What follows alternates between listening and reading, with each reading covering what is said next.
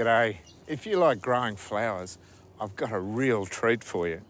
You're going to be fascinated by what's going on down there. This is the flower farm of my good mates Sam and Phil Dominello. For over 35 years, they've been pumping out millions of flowers each and every year from their 4 hectares of climate and light-controlled greenhouses on New South Wales' Central Coast. Liliums, freesias and lisianthus leave here by the truckload, headed for the Sydney flower markets.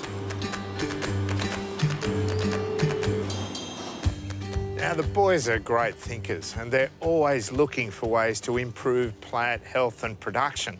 So a few years ago, they revolutionised the way they feed their flowers. But this story's not so much about the flowers, it's about these blokes. So how did you get started with using worms on the farm?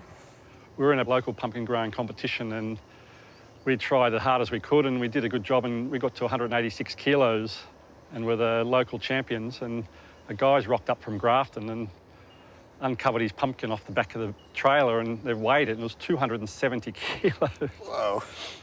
I got chatting to him afterwards and asked him what his tricks were, and he said he's using worm castings and worm juice on there, and I started using that and found good results. And what do you see in the actual plants in terms of physical appearance now? Well, we get longer stems and, you know, great colour in the buds, good foliage. It's just an all-round product that boosts them.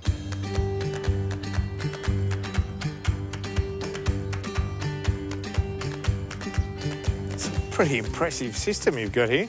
Yeah, thanks, Angus. It is a commercial scale worm farm. It's set up for the worm juice. And you've got 14 beds in all. That's a lot of worms. Yeah, there is. There's thousands.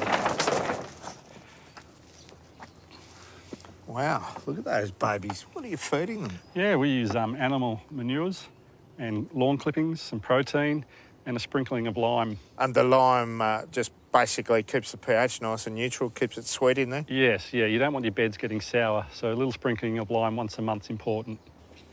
And there's a watering system in there, so twice a day, beds get watered, goes down through, picks up the microbes and fertilisers.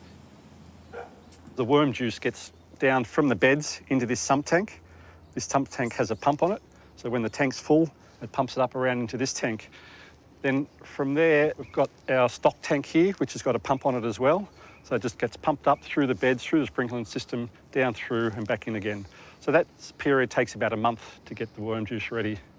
So you keep recirculating it to build up the strength of the fertiliser? Yes, yeah, definitely. It takes a while. So how do you actually apply the worm juice to a crop like this? Through our overhead sprinklers, we water it down onto them and they absorb it through their leaves and petals, and then whatever runs off helps the beneficial microbes in the soil as well. And we're finding that there's a lot of fertilisers in the soils, but the plants can't take it up. But what the worm juice does, the microbes in the worm juice actually make the fertilisers more readily available to the plants. So there are obvious benefits with the quality of the flowers, but what about your costs? Yeah, that's a side benefit because I didn't really do it for a cost-saving exercise. The worm juice was brought in so we could have better quality, but we're saving tens of thousands of dollars on our fertiliser and chemical costs now. Really? Yeah. So pesticides, fungicides, a lot of that you're just not needing anymore? No, the plants become so healthy and they become resistant to pests and diseases. The leaves get so thick that the diseases won't set, and the healthier they are, they actually make like a pungent smell to a pest, so a pest stays away from it rather than tries to attack it. We bang on all the time about organic gardening methods such as worm farming simply because they work brilliantly. But if you needed any further convincing of just how good they are, then Flower Farm proves it on a spectacular scale.